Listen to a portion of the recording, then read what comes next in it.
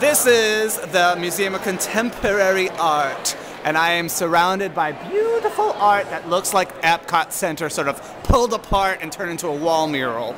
I'm Fausto Fernos. I'm here with Mandy from Geico. Hi, there's no more beautiful art than I. Oh, really? It's true. No, it is true.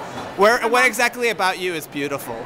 Anything that my mom points out as being a bonus in my world. See, if I take the camera and go... Oh my God. It's the shoes! You just made me car sick.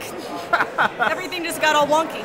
So Mandy, what exactly are you doing here at the Taste for Every Palette? Well, Geico is running the I'm a postal lesbo, if you'd like to read my breasts. I'm a postal lesbo. We're running the I know, they get bigger. It's disturbing how I can make them do that. He kept the camera still that whole time.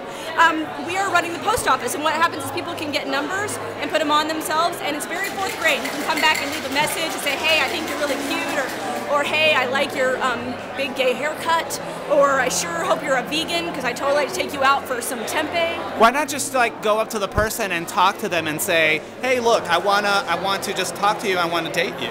Is the number sort of a protection, or? I think it's definitely a protection because you don't want your friends seeing you go up to ugly people. And this way you can be very sneaky and sort of underhanded. Also, if your partner is here and you you can cheat on your man. Absolutely. Notice Mark has number 245. Ready. Thank I like you. this one. It says, my boyfriend and I think you are cute. 3 is a lucky number in some cultures. Woo! Ay, Dios mío. Let's read some of the other ones. Now here it says, love, hey, my boyfriend, okay, we already read that one. I have a palette I'd love for you to taste. Love's secret fan. That was an innuendo. You like ladies with short hair, nerdy chick glasses, liberal values, and Volkswagens? Then I'm your girl. Okay, Mandy, so are lesbians more likely to do this than gay men are? I think anybody who just appreciates another human being and drinks too much.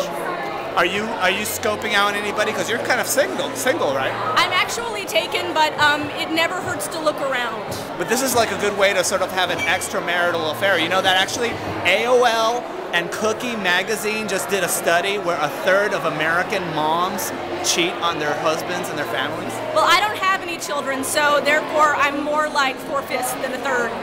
Ooh. So Yeah. has anybody, nevertheless, has anybody sort of tried to scope you out? Because your number's 222, which sort of has a demonic quality to it. If I turned it upside down, it still wouldn't be 666, but it would be closer. Somebody did call me a hot chick when I gave them a number, so that may get me through the next 6 months. You know, I take what I can get.